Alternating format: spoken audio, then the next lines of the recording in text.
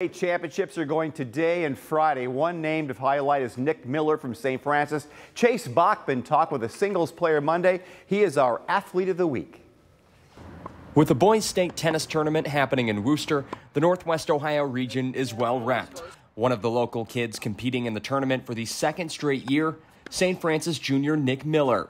Miller says the prep for the tournament year over year doesn't change much. Kind of just the same as last year, really. I'm just really excited to play singles this year, other than doubles. It's definitely going to be a new environment, but mentally I'm just trying to be relaxed, just trying to enjoy every step of the way, really. Miller made the switch this season from competing in doubles to singles.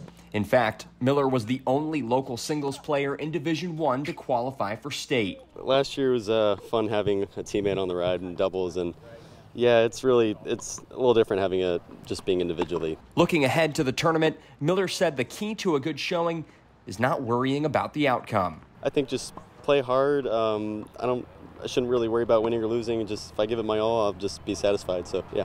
Nick Miller, our athlete of the week.